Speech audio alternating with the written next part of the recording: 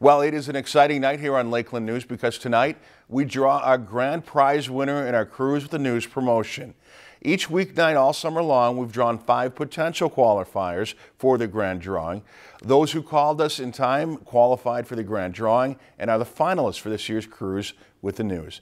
Now, the cruise contest was started in 2002 to promote Lakeland News. This is our 16th consecutive year giving away a cruise. Over the course of the 12-week contest, we announced 295 potential qualifiers. Of those 295, 176 or 60% of our viewers saw, 60% of the viewers who were drawn saw or heard their name during Lakeland News and then called the cruise line by 5 p.m. the following business day to qualify for this final drawing.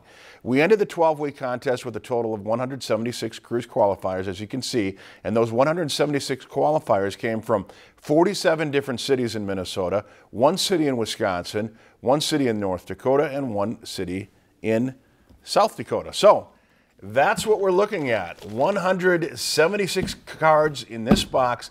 It's been shuffled numerous times already. I'll give it one more little shake here and twist it around a little bit. And then, as is tradition, Stacy Christensen will pull out this year's cruise winner. We'll, of course, root for a very neatly printed one. There you go. Oh, no pressure here. Let's see.